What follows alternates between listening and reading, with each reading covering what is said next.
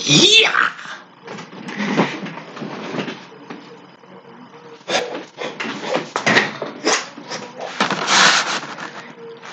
Cowabunga, dude.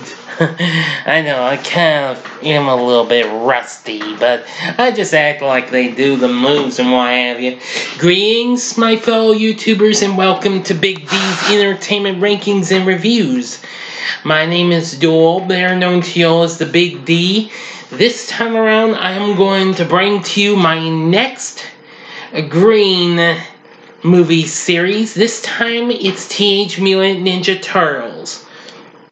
Now, as a kid, I grew up with the Turtles. I had some action figures. I played the video games. I've watched their animated series, which I do have on DVD. I'll talk about that sometime. I don't have it confirmed for the schedule, though, but I might in the future. I grew up with even their cereal, and, of course, the movies. Which is what I'm going to start off with. Teenage Mutant Ninja Turtles from 1990. Actually, this is kind of going to be early for its anniversary, which is the end of the month on the 30th. So, happy early Big 3-0 to the first ever Ninja Turtles movie. Originally released by New Line Cinema, produced by Golden Harvest, and, well, several other studios. This, of course, is the first ever film to be based on the fictional superhero team of the Teenage Mutant Ninja Turtles. Anyway, I love this movie. It was absolutely a fun blast. Anyway, let's see now. Now, the film stars Judith Hoag and Elias Koteas. I may be pronouncing the name wrong. Now, Hoag plays April O'Neil, and Koteas plays Casey Jones, in which, unfortunately, this was his only film until the second Michael Bay film. But that'll be explained later on. Yeah. Anyway, and then of course we have our title characters. Now they're actually performed in suits though, but, well, I'm not going to tell who does the performances though, but the voices are pretty well known. Voicing Leonardo is Brian Tochi, best known for playing Tigar on the Saturday morning 70s series Space Academy, as well as playing Takoshi in Revenge of the Nerds.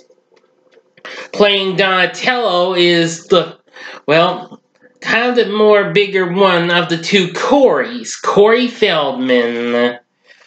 Voicing Raphael is Josh Pays. I'm not too familiar with this person. And voicing Michelangelo is none other than Cousin Oliver of the Brady Bunch and Wiz of Kid Video fame, Robbie Wrist. Yes, I didn't know he actually did this. I mean, and then of course we have Kevin Clash voicing Splinter. Yes, you heard me correctly. Yes, as in the Kevin Clash who was doing the voice for a certain, who would be even bigger for voicing a certain little red monster on Sesame Street. And of course, he would go on to voice Baby Dinosaur on TV's Dinosaurs as well. Anyway, now, other members in the cast includes James Saito as Oroku Saki, alias the Shredder, while David McSharing does the voice. And then we have Toshishiro Obata as Shredder's second in command, Tatsu, and as Michael McConaughey does the voice. Yes. I've got to say that while we may not have gotten some of the actual other good villains from from Shredder's side, like Roxy and Bebop, but hey, I was cool with. I mean, Tatsu was a good one, but for now, let's get on with this review. Now, our story starts out with chaos going around New York City. The mysterious ninja group known as the Foot Clan are up to no good. April O'Neil, reporter for Channel 3 News, correctly theorizes that the mysterious group is behind the crime wave that's rising. She is soon attacked by the Foot in the subway. Yeah, where we hear one of my favorite lines. "We've been looking for you, Miss O'Neil." Yeah, but soon Raphael, who goes out dressed in a trench coat and what have you. And of course, he encounters Casey Jones along the way, and boy, this guy is kind of brutal, almost close to how he was in the cartoon series, but hey, pretty cool and all. But anyway, he manages to defeat the Foot and carries April to the Turtles' hideout, unaware that one of the Foot Clan is following him. Now, their master of a rat, Splinter, explains to April that he and the Turtles were once ordinary animals, but of course were mutated into intelligent creatures by toxic waste, and trained by him in the art of ninjutsu. Soon they escort April home, but when they return, they find their hideout is ransacked and Splinter was kidnapped. So they go to April's to spend the night there. Danny, the delinquent son of April's supervisor, Charles, works for the Foot. And after bailing Danny out of jail for robbery and truancy, Charles stops April's apartment where Danny glimpses one of the Turtles hiding and reports this Shredder. So apparently, Raph goes to the roof of April's apartment building where the Foot ambushed him after he had an argument with Leo. Now I see. Now then, he is knocked unconscious and the Turtles scramble to defend themselves, assisted by Casey Jones. Suddenly, the building catches fire during the fight and they retreat into a farm that belonged to April's family. But unknown to April, she got a call from Charles saying that she was fired. So they go to this farm and Raph recovers while the Turtles train, and well, April and Casey kind of fall for each other. Yep. And I mean, Don's trying to get this here old pickup truck go into gear as Casey's trying to fix it up. He gets it going and it crashes through the garage door. He's like, "It works." Oh yeah, this also had a few good moments. Let me reverse back now. Another cool thing that I liked in the movie is when they ordered from Mikey's waiting for some pizza from Domino's. Yeah, that was a sponsor for this, I do believe. And apparently just doesn't give him nothing else because he's a little late and what have you. And soon, Mikey throws it to the air, Leo cuts it with his katanas. Oh boy, that is so funny. Yeah, I also liked Mikey when he does his moves once one of the Foot Clan's doing some of his moves with his nunchucks. Oh wow. But anyway, back to the movie. Leo contacts Splinter through telepathy, and the Turtles return to New York to rescue him. And Danny has secretly been taking counsel from Splinter, who tells him the story of his master Hamato Yoshi's murder by rival ninja Oroku Saki over the love of a woman, while Splinter was just an ordinary rat. During the struggle, his cage was broken and he lunged at Saki's face, clawing and biting him.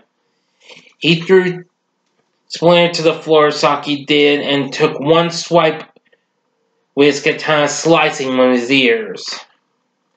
Then he learns that the Shredder intends to have Splinter killed. He and Casey set him free as they return, and Splinter reveals to the other teens who have been recruited by the Foot that the Shredder has been brainwashing them to do his dirty work. Realizing this, they all resign. Now, you've got 5 seconds to stop, because I'm going to the end. Stop. Once this countdown stops, and you stop this video, go to the time in the description box and fast forward to avoid hearing the ending to this. Here we go at 5 seconds. Okay, if you didn't do this, you were warned. Shame, shame, shame. Okay, here we go. Anyway, the Turtle engaged the Foot in battle. Easily the Foot defeating every one of the Foot Clan ninjas. But upon facing the Shredder, he defeats him single-handedly. Now, I'll get to this back to this in a moment. I mean, I like it when I think it's Mikey who beats when I was like, I love being a turtle. Yeah. But now back to the final battle. As Shredder plans to kill Leo, Splinter appears and challenges him to a fight. He names Shredder as Oroku Saki. He removes his mask and touches his scar, remembering how Splinter gave it to him. He charges Splinter to spear him, who ensnares the Shredder's Yari with Michelangelo's nunchaku, leaving him dangling over the roof's edge. In a final attempt to kill Splinter, Shredder throws a Tanto at Splinter, but when Splinter reaches to catch it, his grip is released and Saki falls into a garbage truck, and Casey pulls the lever accidentally to activate the compactor, crushing the Shredder. And as the police arrive and arrest the Foot soldiers, the teens tell them the location of the Foot hideout. Reunited with Splinter, the Turtles watch as April and Casey kiss, and, well, they say all sorts of different things like cool and, yeah, and all that stuff like that. And Splinter's like, I have always liked Cowabunga. Yeah, really cool. Give me a moment. I'll be right back. Just a sec. Okay, I'm back. Now, that bit was the end, but now I got the last bit. Leo's like, we were awesome. Mikey's like bodacious. And gnarly, radical, totally tubular dude, etc., etc., etc. And that's when Splinter's like, I have always liked Cowabunga. And the Turtles give a high five, Cowabunga! And Splinter's like, I made it funny. And that's how the movie goes. Now then, what I think of it, I love this movie. This is one of my top favorite superhero movies of the 1990s. I really do love it, actually. I mean, you know, some of the movie has a little hit or miss, but more hit than miss, though. So, would I recommend Teenage Mutant Ninja Turtles? Most definitely. You need to see this movie. You will absolutely love it. I love the performances, the cast of voices and what have you. Judith Hoag was good. Yeah, so was, well, Casey Jones and what have you. Unfortunately, they got a different actress to play April for the next movie. The movie did pretty well for New Line, and it become their third big franchise, right, aside from Nightmare on Elm Street and Critters. So, and it will go on to have 2 sequels. Now, I will review the next one tomorrow. But anyway, I think the directing was pretty good. The atmosphere was good. And what have you. The The action was real good, and so was the music and what have you. Enough said. Teenage Mutant Ninja Turtles will go on to become the most successful independent film of all time until the Blair Witch Project surpassed it years later. But still, nonetheless, I love the original Teenage Mutant Ninja Turtles. You need to check it out if you haven't. But anyway, that's going to do it for my review of Teenage Mutant Ninja Turtles. What did you think of the movie? Please feel free to tell me in the comment section. Like and subscribe to my channel as well, and be a part of the Big D Nation. Join me next time when I continue the series with Teenage Mutant Ninja Turtles 2, The Secret of the Ooze, which is definitely another good movie. Anyway, thank you very much for watching. Now, if you liked what you saw, you can check out some of these other vids. Now, in the upper left-hand corner is my review of Shrek the third installment of the Shrek series.